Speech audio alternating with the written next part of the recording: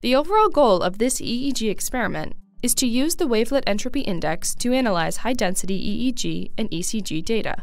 We show that the irregularity of cerebral and cardiac activities became more coordinated during mindfulness-based stress reduction practice.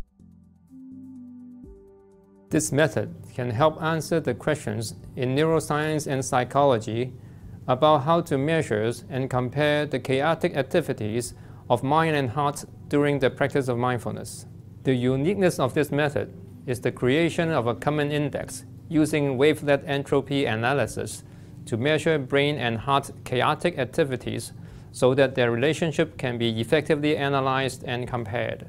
A variety of religious and spiritual traditions believe that the body and mind are somehow coordinated. However, scientists have struggled to prove it because they cannot find a common index to compare the two. This method can also provide insight into the working mechanism of how mindfulness and other mental trillions can modulate the activities of the brain and the heart.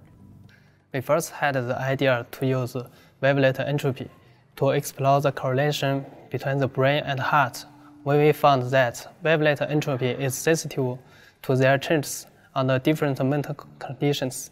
In addition to Junling and Jicong, Heng Qin from my laboratory will assist with the demonstration of these procedures. He will also be our subject during the demonstrations.